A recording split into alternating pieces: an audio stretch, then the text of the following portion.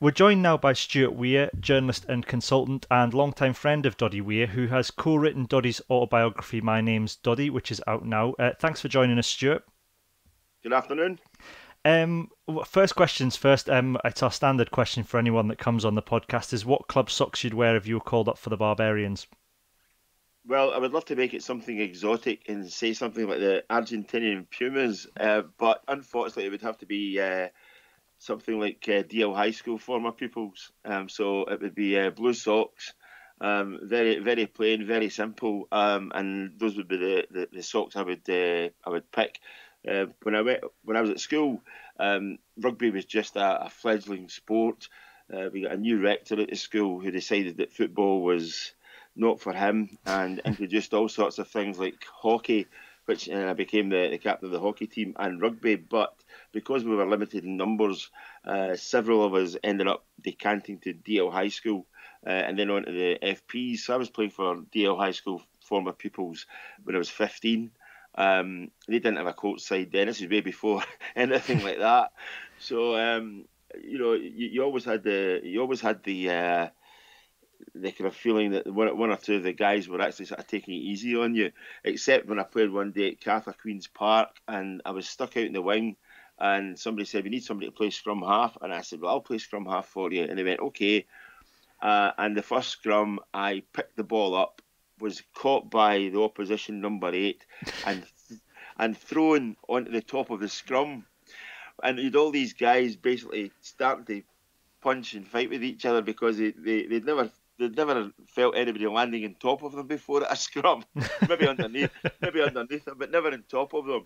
And at that point in time, the captain that day suggested that I went back out onto the wing and I'd be safer out there rather than fighting with an entire scrum with two sets of forwards.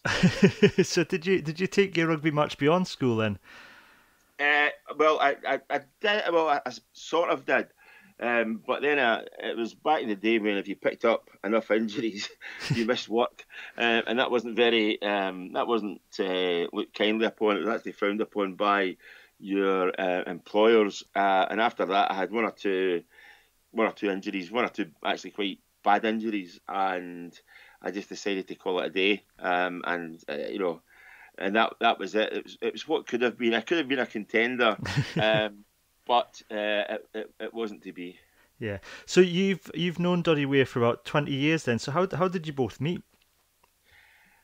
Well, he was a young giraffe when he was selected for Scotland for the World Cup in 1991.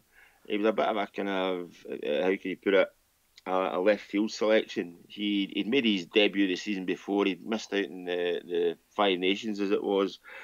But one or two of the more senior players realised that the way rugby was going, you needed somebody who had a natural jump and who was actually a bit of an athlete. And Doddie ticked those boxes.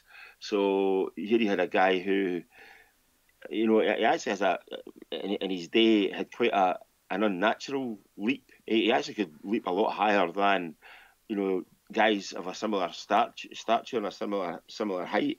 So that got him into the team. I covered a bit of the '91 World Cup. Got to speak to him, and sort of got to know him. He was actually quite quiet, quite shy, I suppose. And then a couple of years after that, I started doing rugby more seriously, and we just got chatting. And one of my former editors happened to listen to the conversation that he and I were having, and suggested that when I was at the Evening Times, that it'd be quite a good idea if we get Doddie to do a column. Now, the Evening Times had plenty of scope to do rugby back in the day because you had the likes of West of Scotland, GHK, and in and around Glasgow. But they decided that Doddie was actually a bit of a personality if you managed to teasel some of the words out of him, and that's how it started. And that was remember, this is back in the day before you had mobile phones. So if you wanted Doddie, you almost had to book an appointment with him. So I became sort of friendly with his mother and father because they were his secretaries at the time. And you would, I would arrange a time. Needless to say, a lot of the time he wasn't there, and he'd have to phone you back. But that's how we started, got to know each other.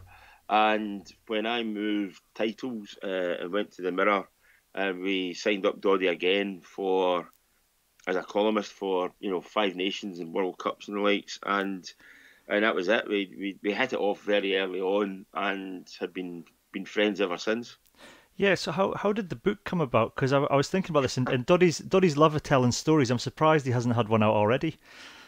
Well, if you actually look at the look at my acknowledgement in the book, you'll see that I actually actually say about that back in in fact back in 2000 it would be, Doddie was due to go with Scotland on tour, and this was at a time, remember, when professionalism was on the up and up, and he just decided he needed a rest.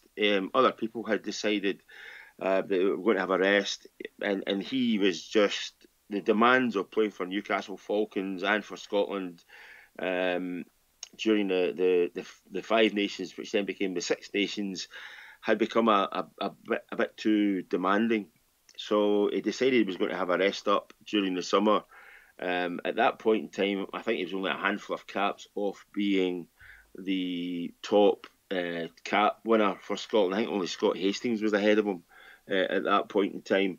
And Doddie decided he was going to take the summer off, and that was that was the end of his Scotland career almost. He made, I think he played against the Barbarians again, and maybe get called up for a squad here or there. But the fact was that after 61 caps, he was no longer needed. He was surplus to requirements.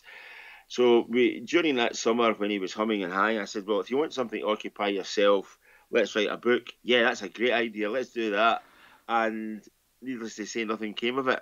And nothing came of it over the next 17 summers that we talked about it.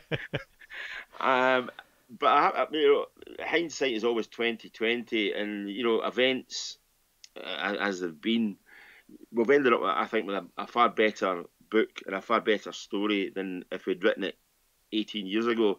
If we had written one 18 years ago, we might have been on to a second autobiography, but the way it is, it wasn't to be. He had a long bit of his career still to go as a player with Newcastle and with Border Reivers. And then he moved into other circles and other spheres in and around rugby. But of course, everything that's happened in the last 18 months to 2 years have put a completely different perspective and spin on the story. So I have to say, thankfully we didn't write that book 20 years ago, and we've had a completely fresh story to tell. Yeah, I mean, it really sort of seems to be resonating with people. I mean, I'm just sort of interested in how you went about writing it then. Was that just a case of sort of pinning Doddie down with some time and getting the stories down, or was there a bit... It was, again, in the book, I said it was as easy as nailing jelly to a wall. Doddie doesn't.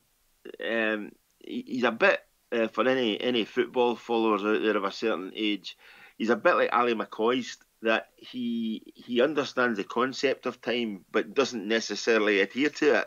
So when the offer came from Black and White Publishing to do the book, I said to him, I said, this is something we should. Oh, sorry about that. Something we should go for, and something we should look at. I'm not saying he was totally convinced by that, but he did eventually say, yeah, okay. And then, so the book, even though I was making copious notes, Doddie's take on what an autobiography was, even though he was having some assistance with it, he thought that he just said yes and put his name to it, and I would do the rest. and there was an element of that, but ultimately it still needs to be his words, and it still needs to be his his thoughts on subjects. So whilst I could come up with various headings that I thought he might actually want to mention, a lot of it then was disappearing down different roads and flying off at tangents, and sometimes disappearing up railway sidings with nowhere to go, and then having to reverse back out of them again. But we stuck with it. The other thing that I was kind of pretty certain of early on was that we couldn't write this book in maybe the fashion that other people would write books. You know, I was born, I grew up, I went to school, I played rugby, I did this, I did that, and now this is what's happening now, because there were so many different component parts to the book and to Doddie's life and his story, that meant that you had to piece it together slightly differently. One or two people have actually complimented him and myself on how the book is actually been pieced together. Simply because it's not a normal story. It's almost like you had parts of it you had to reverse engineer, because there's more of a story around just now than there is at other parts during his lifetime, and we had to knit all of that together.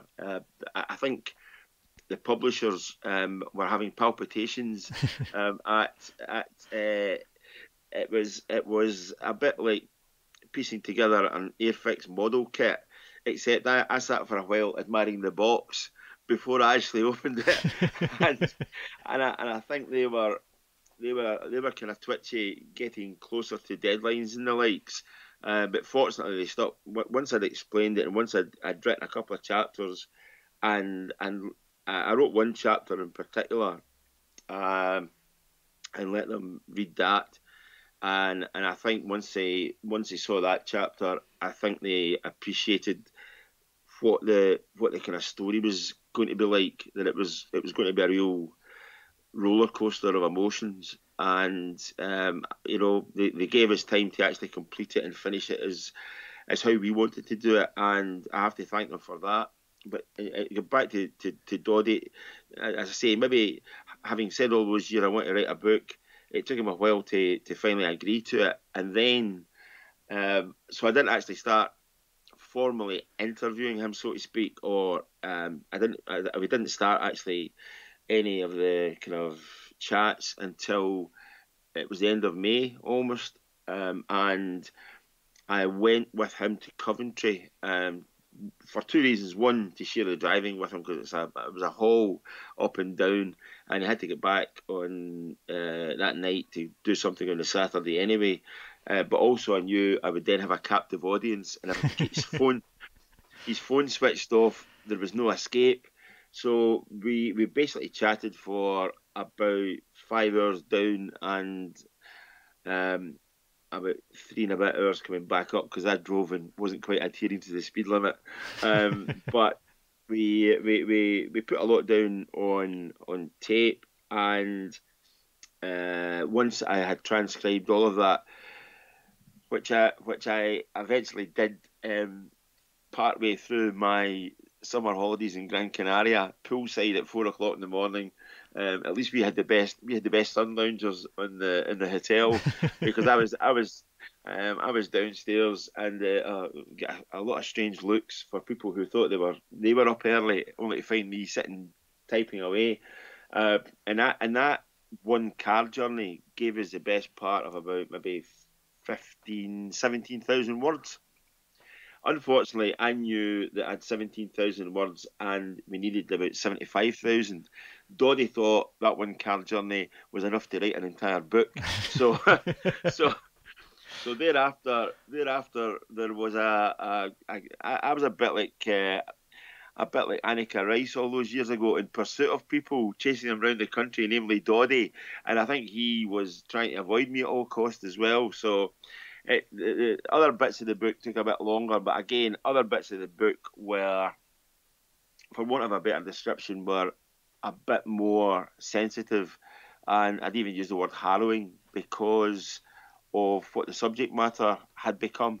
And the two of us stuck with it, although it wasn't easy some days. I mean, one day he and I spent about 4 hours together, and I managed to get about 1,500 words written, just because it was I used the phrase before, a complete roller coaster of emotions, because it's difficult to ask the questions, but it was difficult to ask them of someone who is a really close friend, and it was even more difficult to watch him trying to give honest answers.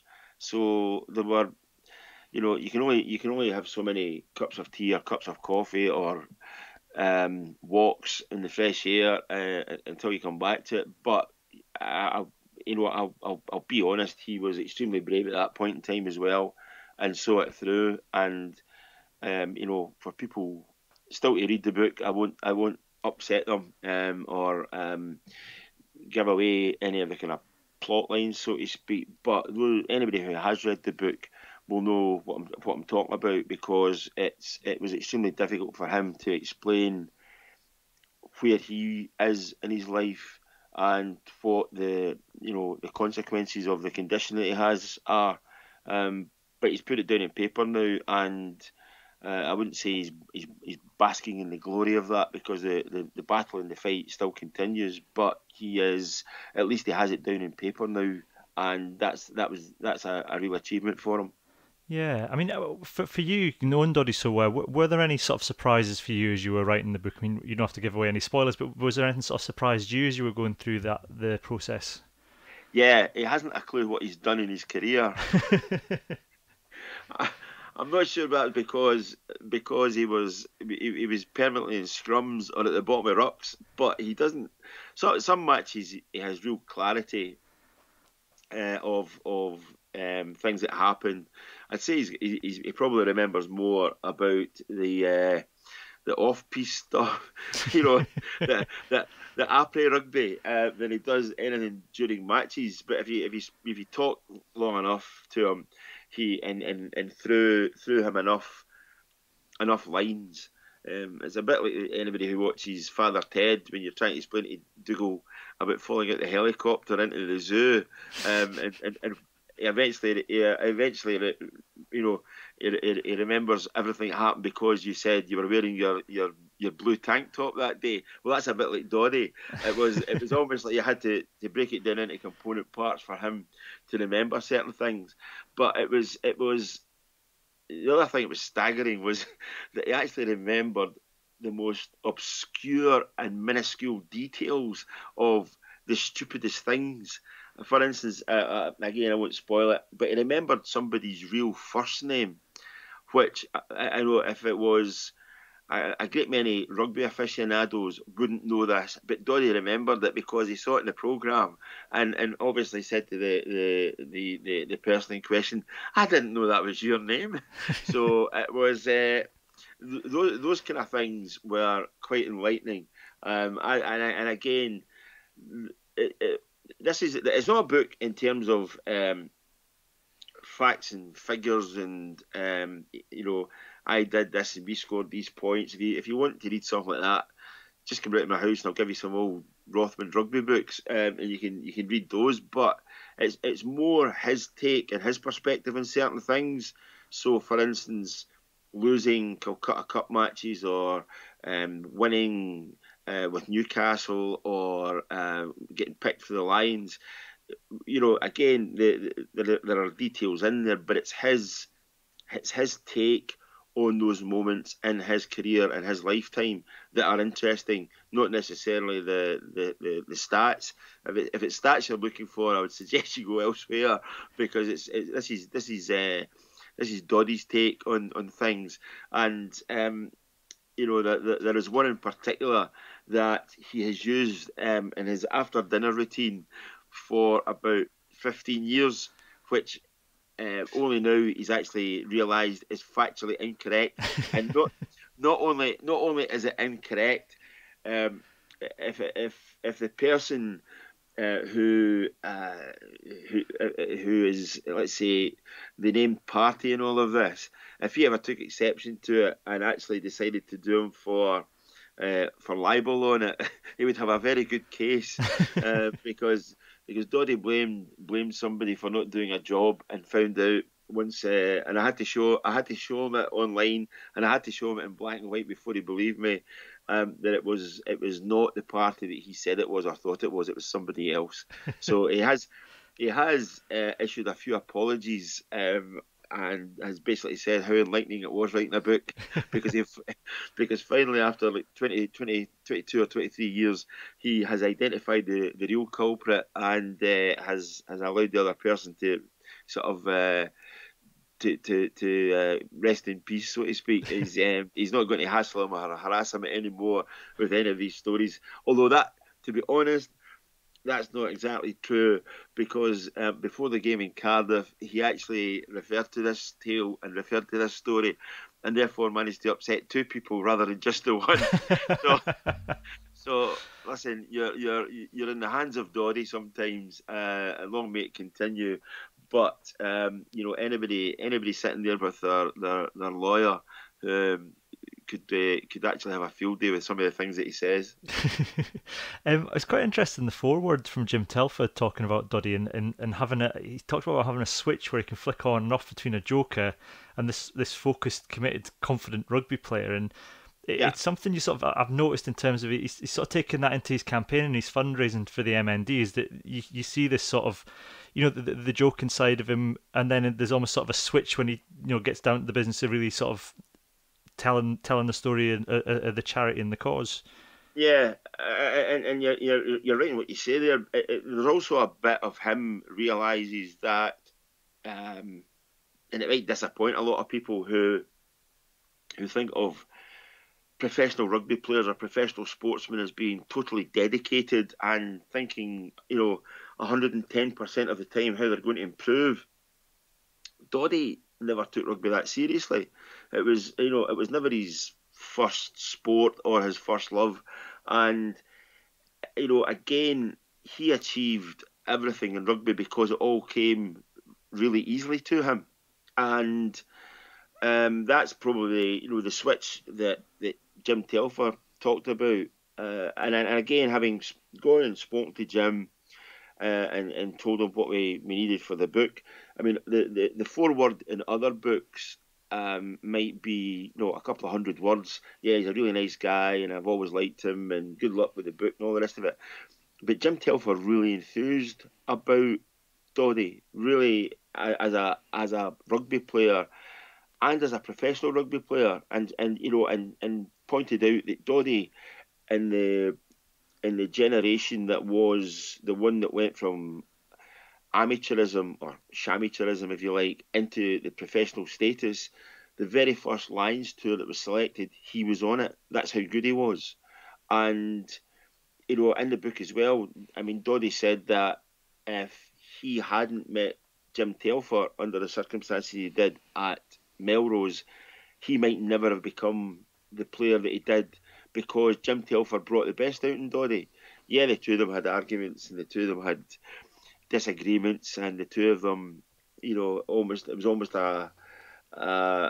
maybe I wouldn't quite say it was a hate relationship at times, but one was a real taskmaster, namely Jim, and thought he had to be to get the best out of Doddie. Doddie, on the other hand, wasn't for budging. He's quite stubborn, really, and ultimately, I think he saw that if he did certain things, one, he would improve, and two, Jim might not be on his case as often. But they were two.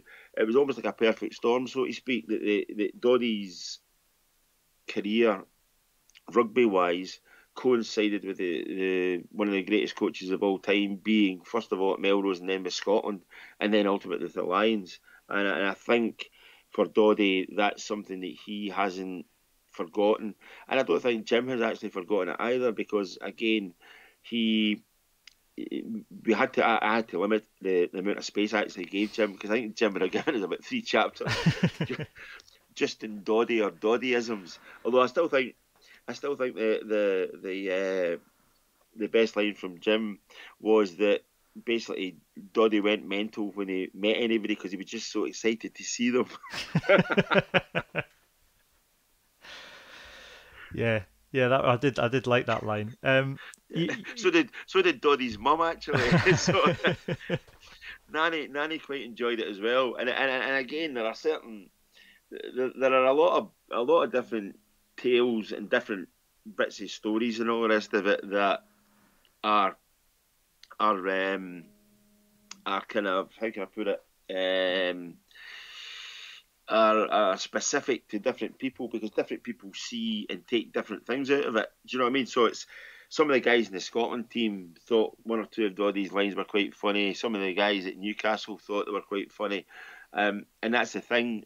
He has met and associated with and touched so many people. I think there's something in there for just about everyone. And if you read through the book, you might get a mention. Uh, and he's just such a he just has been such a character over the years and continues to be. I think that's the fact that he's been so personable. But again, I think some people saw the big kind of daft gullet from the borders with the sticky out ears, as he says, as being a bit naive and a bit simple sometimes. Maybe even on the rugby field. And I think once they played against him, I think after that they realised that this big guy had more about him than maybe his appearance suggested the first time you saw him. yeah. I mean, looking, we've just had the game down in Cardiff. Cardiff at the weekend. I think you were down there, weren't you? And the result. I mean, the result on the pitch barely matters given just the sheer amount of publicity generated for Doddie and for MND. I mean, it sounds like it was an absolute roaring success, result aside. Yeah, yeah. I mean, listen, I tweeted after the match. There were a great many of the players had been saying that it was they were disappointed that they didn't manage to get the result that they wanted for Doddie. And I mean, listen, I'm very fortunate that I'm closer to Doddie than a great many. I'm very fortunate as well that I'm one of the people that he trusted sufficiently to tell about of his condition very early on, and lo and behold, most of the people that he did tell ended up as trustees because he saw it as if he told us we weren't going to change our attitude towards him, and we never have done anyway. So I think after the match, again, some of the players were disappointed at the result. But again on Twitter, I said that I think it was John Beattie had posted something up, and I said that players shouldn't be upset at not winning for Doddie. The day was a far bigger occasion, and they were all part of it, and it's a much bigger picture and a much bigger thing than just the end result. And again, there were a lot of people looked at that and agreed with it. In the grand scheme of things, in the grand scheme of things, I bet you Doddie Weir will be remembered long after Scotland losing an autumn test match in Cardiff. And for me, that's what really counts. Yeah, and then later in, it's not just limited to Cardiff because it looks later. I think in the autumn tests before the South Africa game, there's going to be a repeat of the Doddy Gump from Italy going through Edinburgh. Is that right? Yeah. I'm wondering how that's going to pan out. I think it might have been easier than Rome than it might be in Edinburgh because I think the Italian police just had a look at it and just went, on you go. We're not going to stand in the way of about 4,000 maddies who all look quite big blokes, and a great many women in amongst them as well, all wearing these headbands and looking like something of a kind of tartan version of Rab C. Nisbet walking through their city. So but no, yeah, there are a number of things planned, and again, it's it plays into the bigger thing with the foundation. My name's Doddie Foundation. The headbands, the shirts, the tammies, everything. The selling of all the paraphernalia and the likes are all going to a much bigger and a much needier cause. And to that end, whatever happens for the South Africa match, once again, I can only thank the likes of the SRU. The SRU have been absolutely superb in everything that they've done for Doddie and for the battle against MND. I can't praise them highly enough. I know some people will say, well, you would say that. Well, I would say it because that's exactly what they've done. In years gone by, I have been quite critical of one or two things that they've done. But in this one, and seeing how they have worked in the inside as well, which I think would be a real eye opener to certain people and certain individuals. I have nothing but praise for the SRU and one or two individuals within the organisation for everything they've done for Doddie this far and everything they will continue to do going forward. Because I think once people get into step and into stride with what the foundation is about, then it's something that they want to stay part of, and that applies across the squad of players as well. Doddie's got a really good relationship with the squad, and again, this goes back to what he does at Murrayfield with the Murrayfield experience with these post and after match entertainment in the hospitality circuit within the stadium, and he gets to know a lot of the younger generation players through that as well, and I think I can see why some of them would have been disappointed after the Cardiff result, but again, it's a much bigger battle on all fronts than just one result. Yeah. Oh, well, Stuart, thank you very much for speaking to us today. The book's out now, isn't it? So Yes. a good one for people to get for Christmas. Well, yeah, I do think there might be several people end up with two versions or two copies of the book because there seems to have been quite a few mothers and wives and partners and brothers and the likes all saying, well, I'll just get such and such this book. I hope they communicate with other family members on this Well, one. maybe not. Maybe we should hope that maybe we should encourage people not to communicate with each other so that they will sell as many as possible. Yeah, well, that's a pretty good call actually on that one. I think actually I might just keep my mouth shut after this, and just let them buy as many as they want. But no, it was Doddie made an appearance before the Wales game on the One Show on BBC One, and the response after that was absolutely staggering. And so much so that we woke up on the Thursday morning and Doddie was at number 14 on the overall sales on Amazon. Now, given the names and titles and authors that he pushed out the top 20, that was pretty phenomenal. And it might only be a one-hit wonder, who knows? But it was a fantastic feeling, and he's still, as we speak, still in the top 100, which is an incredible achievement as it is. And that's even before a lot of people start their Christmas shopping. So here's hoping it's a top seller, leading up into the Christmas market. We've got quite a few book signings to do: Newcastle, London, Edinburgh, Glasgow, and the likes. So watch out for them. Watch out for me as well. Although I have to say, I think if you get Doddie's signature in the book, it's worth a bit more than on eBay than if I sign it. But listen, I don't really. I can take the rejection. It doesn't. As long as my own family wanted me to sign it, that was the main thing. But no, he's doing a grand job, and the response we're getting when we go various places, for instance Cardiff, for instance the various other events that we've been to, and his autographed books has been absolutely phenomenal. Okay. Well, thank you very much, Stuart. That's been really interesting chatting to you today.